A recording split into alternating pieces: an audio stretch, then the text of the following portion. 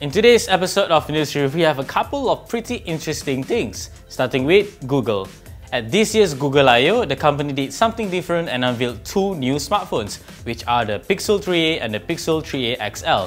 Basically, these are more affordable versions of the Pixel 3 and has a more modest set of hardware, which include a Snapdragon 670 chipset, 4GB of RAM and 64GB of storage.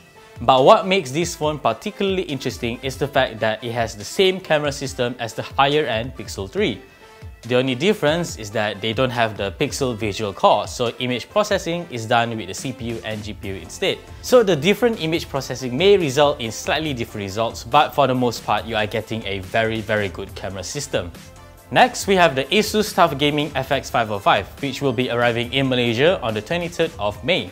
The FX505 has always been Asus' affordable range of gaming laptops, and based on what we were told, you can expect a lot of variants to be coming to Malaysia, including one with an RTX 2060 GPU and even a GTX 1060 Ti model.